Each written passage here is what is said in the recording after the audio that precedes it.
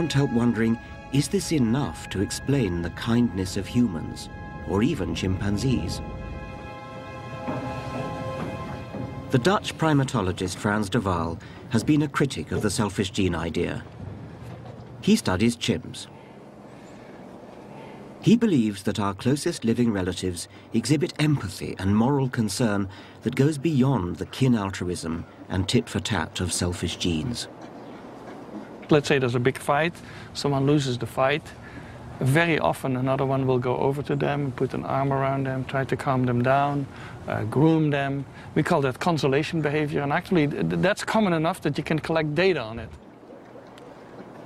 De Waal has accused my work of promoting what he's labelled veneer theory. The idea that morals are a thin veneer on top of the inherent nastiness of our animal nature.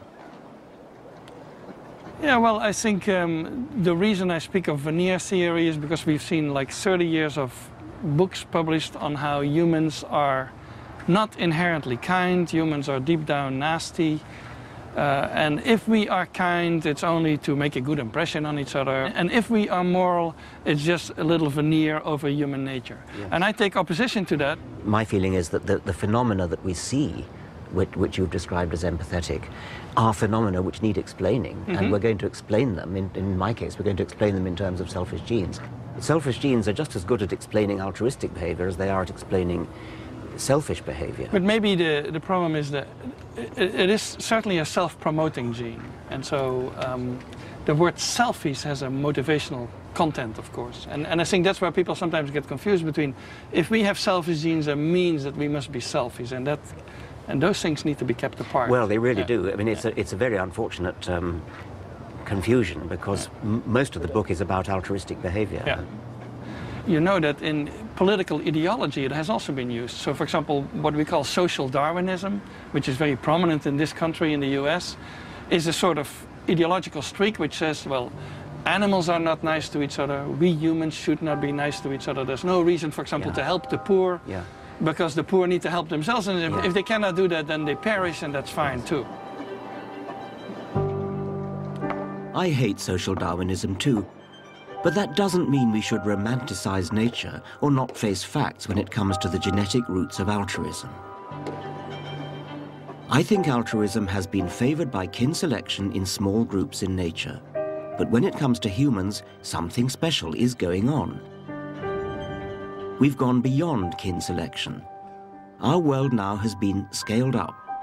We live amongst large, anonymous populations of strangers, not kin who share our genes, and not people who we might expect to return favors. And yet we still have a lust to be nice. The rule that's built into your brain says, be nice to everyone you meet. Mm-hmm. And that works in nature because everyone you meet is going to be part of the small group. Similarly, everyone you meet is actually probably going to be a cousin. So when I see another human being in distress, weeping or something like that, I have an almost uncontrollable urge to go and console, to maybe, put my arm around them. What's the matter? How can I help? Please let me help you. And that's a strong inner urge, which as a Darwinian, I believe has ancestral roots in a past when I lived in small groups like this, small bands, in which I was likely to be surrounded by kin or surrounded by individuals who could reciprocate. I no longer am. This person who is weeping is a complete stranger to me. They will never reciprocate.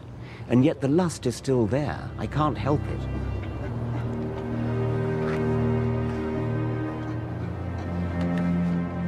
She lost it. She got it last time. I got another one. Keep her.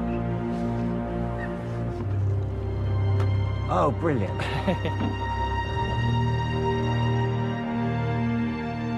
Why are humans often so good to complete strangers? Could it be because our selfish genes are in some sense, a blessed sense, misfiring? Compare it to sexual desire. The lust to copulate, even though we deliberately use contraception to thwart its evolutionary purpose, is still there because of hard wiring from the genes. Similarly, we have a lust to be nice, even to total strangers, because niceness has been hardwired into us from the time when we used to live in small groups of close kin and close acquaintances with whom it would pay to reciprocate favours. This, for me, is the antidote to the darkness some have seen in our Darwinian heritage. And it goes further. The joy of being conscious human beings is that we rise above our origins. Our misfiring selfish genes mean we don't ape the nastiness of nature, but extract ourselves from it and live by our values. As Darwin recognized, we humans are the first and only species able to escape the brutal force that created us, natural selection. We civilized men do our utmost to check the process of elimination. We build asylums for the imbecile, the maimed and the sick. We institute poor laws, and our medical men exert their utmost skill to save the life of everyone to the last moment.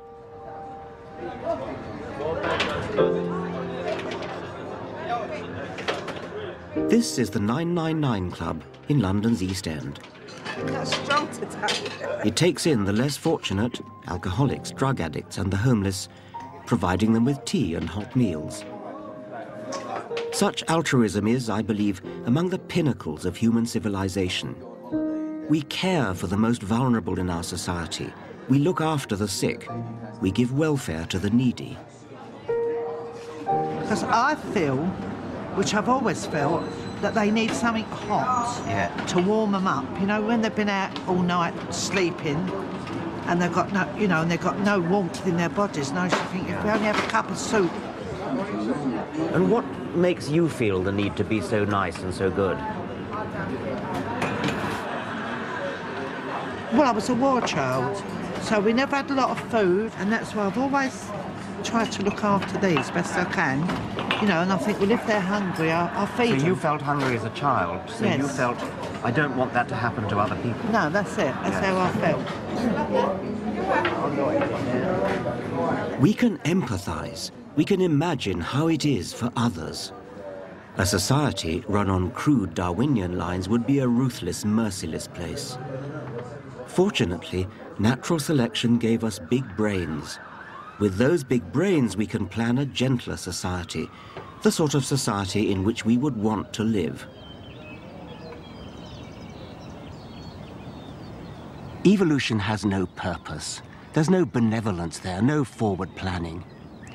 Some people find that disturbing, but there is a better way to think about it. We, alone on Earth, have evolved to the extraordinary point where we can understand the selfish genes that shaped us. They are not models for how to behave, but the opposite. Because we are conscious of these forces, we can work towards taming them. Through kindness and morality, modern medicine, charity, even paying our taxes, we can overthrow the tyranny of natural selection. Our evolved brains empower us to rebel against our selfish genes.